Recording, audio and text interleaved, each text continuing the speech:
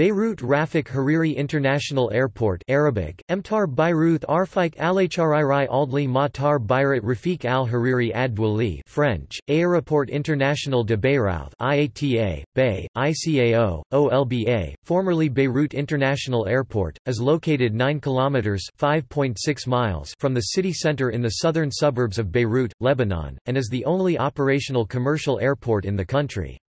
It is the hub for Lebanon's national carrier, Middle East Airlines, more commonly known as MEA. It is also the hub for the Lebanese cargo carrier Trans-Mediterranean Airways, more commonly known as TMA Cargo, as well as Wings of Lebanon. It is the main port of entry into the country along with the port of Beirut. The airport is managed and operated by the Directorate General of Civil Aviation (DGCA), which operates within the Ministry of Public Works and Transport. The DGCA is also responsible for operating the air traffic control (ATC) at the airport as well as controlling Lebanon's airspace. Maintenance and general upkeep duties ranging from cleaning the terminal to derubberizing the runways are the responsibility of Middle East Airport Services (MEAS), which is a wholly owned subsidiary of the national carrier, Middle East Airlines. There are plans to eventually replace the Directorate General of Civil Aviation (DGCA) with an independent autonomous government-owned agency called the Lebanese Civil Aviation Authority (LCAA), which would assume the responsibilities of regulation and safety oversight, while a new government-owned corporation named the Beirut Rafik Hariri International Airport Corporation (BRHIAC) would assume management and operations responsibilities of the airport.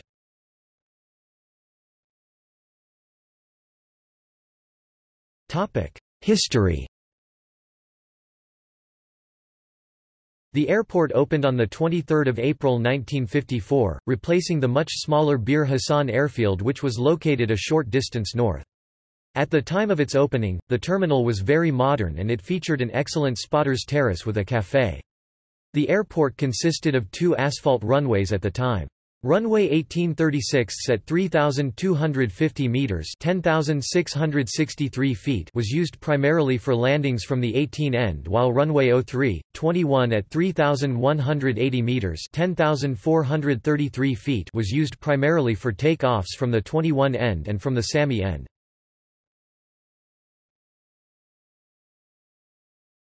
Topic: Premier Middle East hub.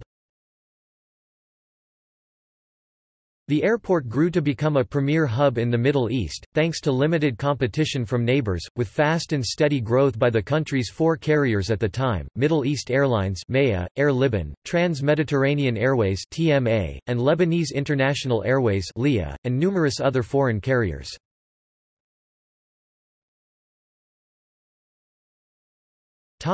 Israeli assault.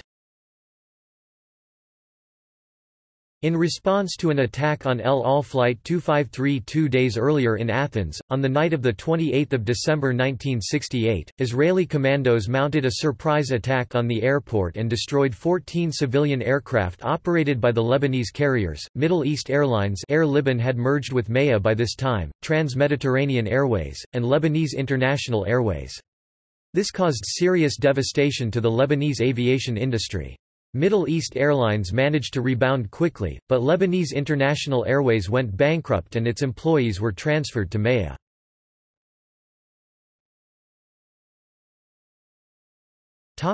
Lebanese Civil War. The airport lost its status as one of the premier hubs of the Middle East with the start of the 15-year-long Lebanese Civil War in April 1975 and lost virtually all of its airline services with the exception of 2 Lebanese carriers, Middle East Airlines and Trans-Mediterranean Airways. Both airlines continued operating with the exception of certain periods of time when the airport itself was completely closed. Despite the conflict, the terminal was renovated in 1977, only to be badly damaged 5 years later by Israeli shelling during the 1982 Israeli invasion of Lebanon. The airport was the site of the 1983 Beirut barracks bombing, in which 241 American servicemen were killed. The airport's runways were renovated in 1982 and 1984.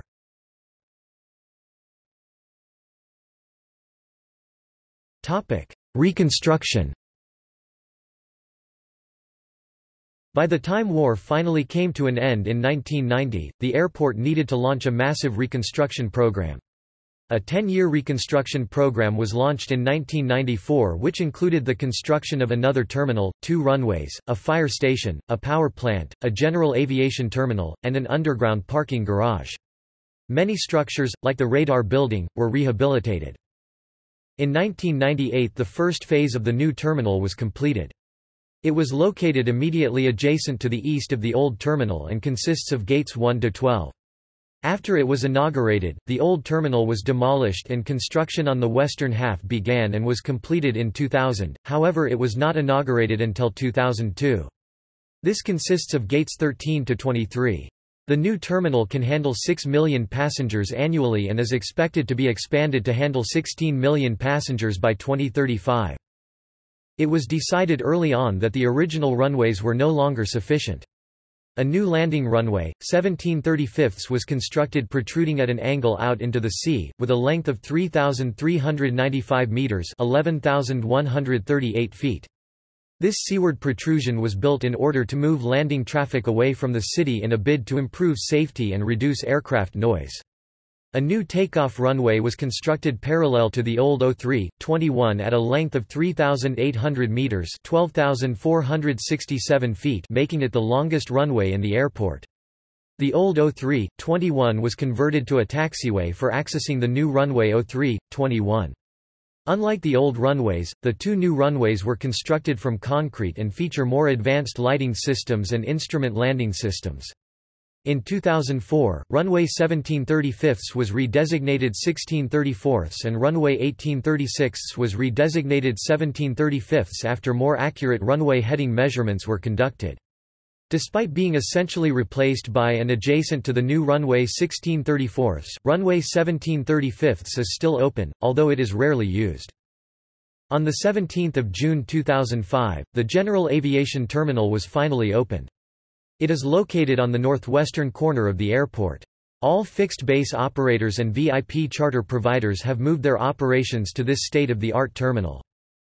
In 2005, the airport was renamed from Beirut International Airport to Beirut Rafik Hariri International Airport, in honor of former Lebanese Prime Minister Rafik Hariri, who was assassinated earlier in the year.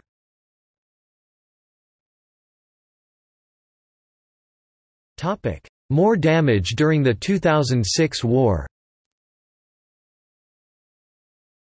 On 13 July 2006 at approximately 6 a.m. local time, all 3 runways of the airport sustained significant damage from missile strikes directed at it by the Israeli Air Force as part of the 2006 Lebanon War. The Israeli Air Force claimed that the airport was a military target because Hezbollah was receiving weapons shipments there. The runways were rendered inoperative and the Lebanese government declared that the airport was closed until further notice. Shortly thereafter, Maya used one of the long taxiways at the airport to evacuate 5 of its aircraft, 4 Airbus A321 and 1 Airbus A330.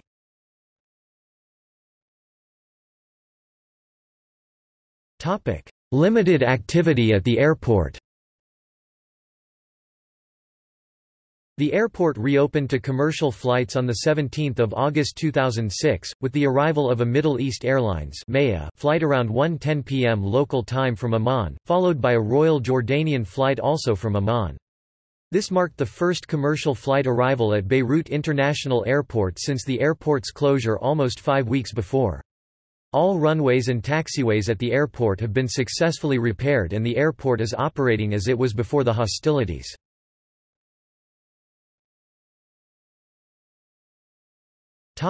Israel ends air blockade. On 7 September 2006, Israel ended its air blockade of Lebanon.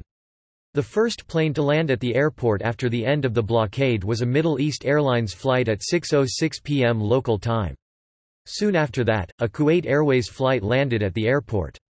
Over the next couple of days, more airlines resumed flights to the airport, including Emirates, Etihad, Jazeera Airways, Air Arabia, Air France, British Airways (BMED), Cyprus Airways, Egyptair, Air Algerie, Royal Air Maroc, Jet Airways, and Gulf Air.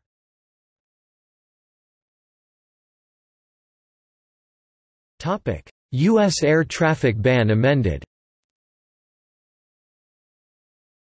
On 6 June 2007, U.S. President George W. Bush amended a ban on air traffic to Lebanon imposed since the 1985 hijacking of TWA Flight 847 to allow flights by the U.S. government.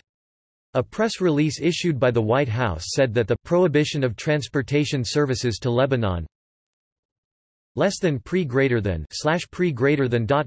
is hereby further amended to permit U.S. air carriers under contract to the United States government to engage in foreign air transportation to and from Lebanon of passengers, including U.S. and non-U.S. citizens, and their accompanying baggage, of goods for humanitarian purposes, and of any other cargo or materiel.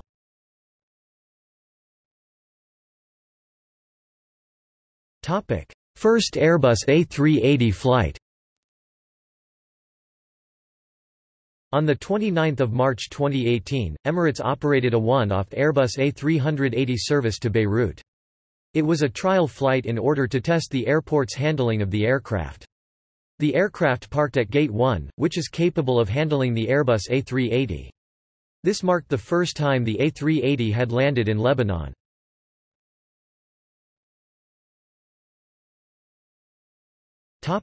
Passenger terminal. The terminal consists of two wings, the east and west wing, joined together by the main terminal, forming a U-shaped building, with each wing being parallel to the other, and the main terminal connecting the wings. The modern terminal consists of 23 gates, 19 of which have jetways, 2 of which are dual jetway gates for large aircraft, and 2 are bus gates which have been decommissioned. Smoking is prohibited in almost all areas inside the terminal, with a few exceptions. See East and West Wing section below.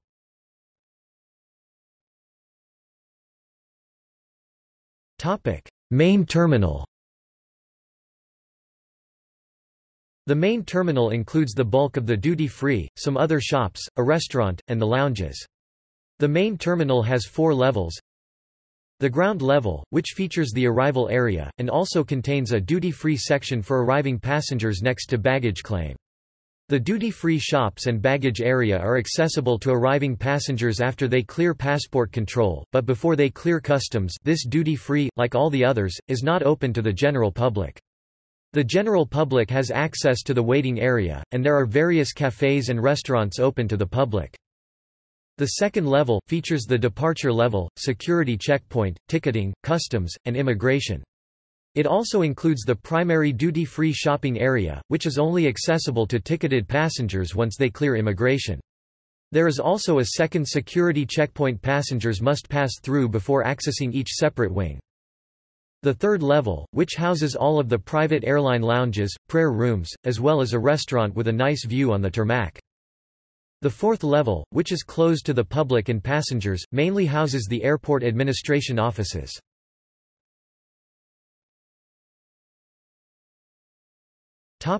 East and West Wing.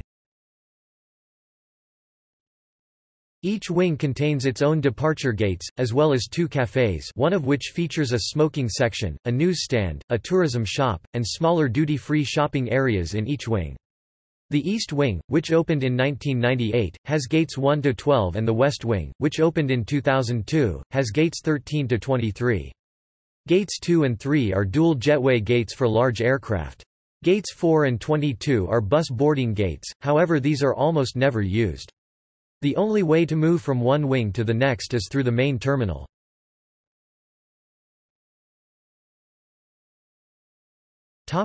Passenger services.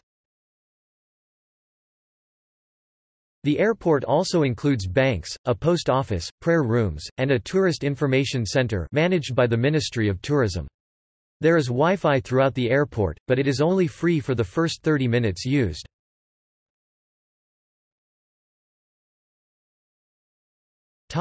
Lounges. All of the lounges except for the Qatar Airways Lounge are also Priority Pass lounges. Cedar Lounge, owned and operated by Middle East Airlines. It occupies half of the available lounge space at the airport. The Cedar Lounge opened on 1 August 2005, and was refurbished in 2017, and extends over an area of 3,000 square meters, with a maximum capacity of 300 seated passengers. The lounge has various seating areas, an enclosed smoking area, a business center, a children's play area, a bar, and a self-service cafeteria. It is open to Maya passengers with business class tickets, and to first and business class ticket holders from select airlines, including but not limited to Air France, Emirates, Kuwait Airways, Alitalia, Qatar Airways and Saudia. Beirut Lounge, operated by Middle East Airlines. Open to their credit card holders and premium passengers of Lufthansa, Aegean Airlines, and others. Lot Lounge, operated by the ground handler Lebanese Air Transport. Open to most other airlines' premium passengers that are not allowed into the Cedar Lounge, including but not limited to British Airways, Iran Air, Aeroflot, Air Serbia, Tarom, Fly Dubai, Turkish Airlines and Ethiopian Airlines. Qatar Airways operates its own lounge at the airport on Level 1.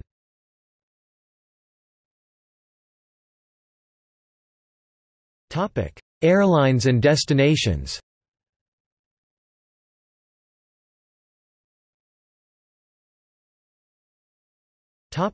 Passenger.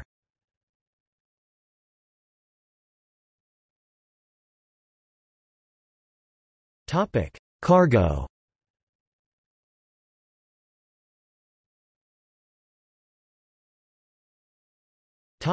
Statistics.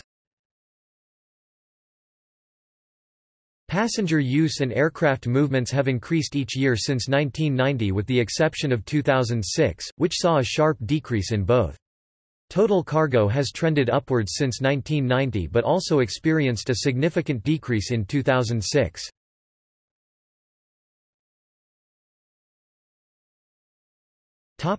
Ground transport.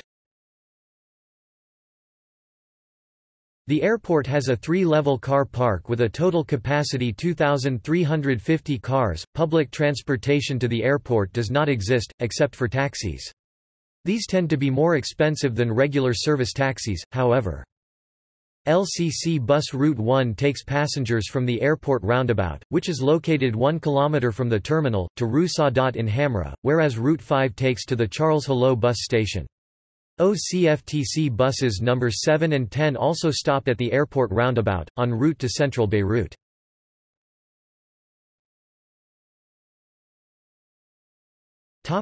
Airport services.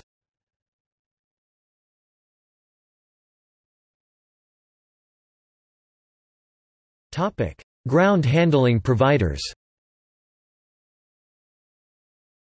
The airport has 2-3 ground handling operators, Middle East Airlines Ground Handling (MiG), Lebanese Air Transport (LAT), and Trans-Mediterranean Airways (TMA). Middle East Airlines Ground Handling (MiG) is a wholly owned subsidiary of the national carrier, Maya.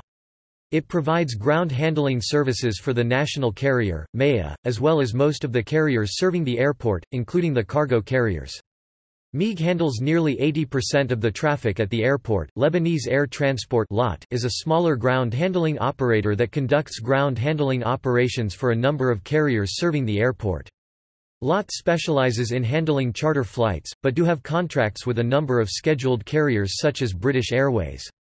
Once upon a time, LAT was an airline that operated its own aircraft, however this was many years ago. Fixed base operators. The airport is home to 4 fixed base operators (FBOs) for private aircraft. MiG recently launched its own FBO services with the opening of the new general aviation terminal called the Cedar Jet Center, now regarded as the airport's top FBO. Another leading FBO is Aircraft Support and Services, which specializes in fixed base operator services for private and executive aircraft. In addition, they operate 2 executive jets that can be chartered to various places. Junior Executive operates a fleet of small propeller aircraft that can be chartered or leased. They also have a flight school. They also conduct light maintenance on light aircraft and also offer fixed-based operator services. Cirrus Middle East, a member of the German Cirrus Group, is partnering up with Universal Weather and Aviation to create a fixed-base operator and VIP charter service to be launched on 15 October 2012. The company will initially be called Universal, Cirrus Middle East, but will eventually become Universal Aviation Beirut. They aim to become one of the top FBOs in the Middle East and will cater aircraft as large as Boeing 747s. LOT offers limited fixed-base operator services for private and executive aircraft. Executive Aircraft Services offers aircraft charter services, ground handling services, aircraft management, and aircraft acquisition and sales.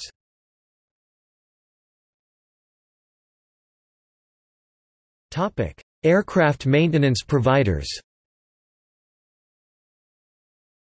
The airport is the home base of Mideast Aircraft Services Company (MASCO), an aircraft maintenance provider that specializes in Airbus maintenance, particularly the A320 and A330 series. It is a wholly owned subsidiary of the national carrier, MEA. MASCO has JAR 145 approval and as a result can maintain any aircraft registered in Europe.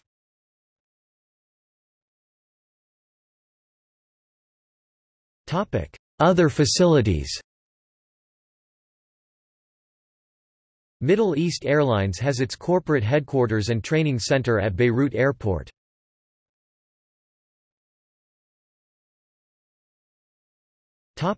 Accidents and incidents.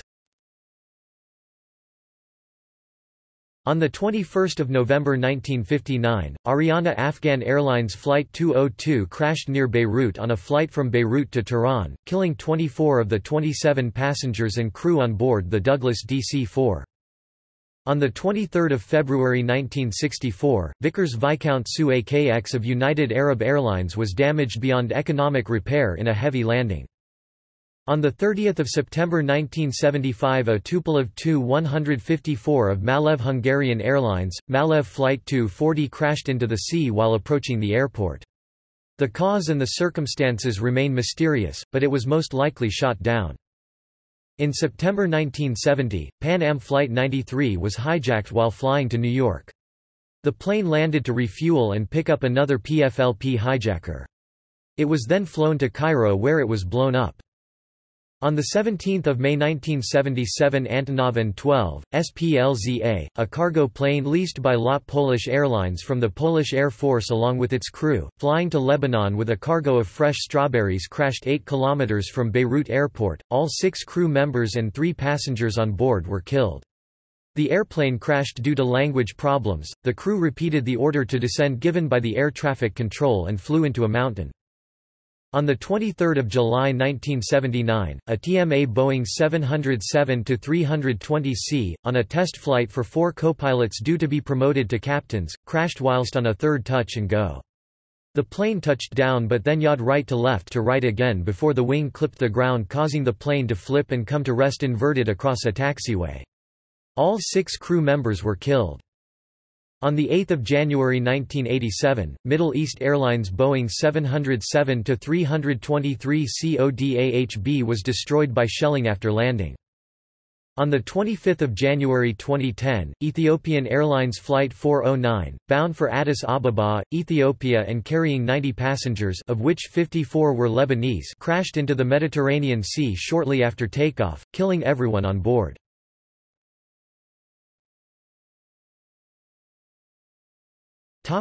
See also: Lebanese identity card, Lebanese passport, List of airports in Lebanon, Transport in Lebanon, Visa policy of Lebanon, Visa requirements for Lebanese citizens.